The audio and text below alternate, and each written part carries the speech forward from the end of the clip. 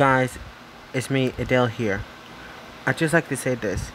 I'm really sorry for my channel was terminated for 10 months ago. It's almost 11 months ago. But the good news that my channel was back on July 1st, 2021 on Canada Day. I hope my channel stays on YouTube forever.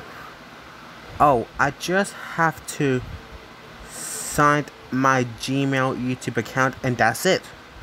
Do you know who likes terminated YouTube channels? Nobody. But do you know who hates it? All people in the whole entire planet. So terminated YouTube channel sucks. In school, YouTube for like 17 years ago, not yet. Reddit is 1.7 million times better than YouTube channel getting terminated. End of rant. Oh, please subscribe to my channel.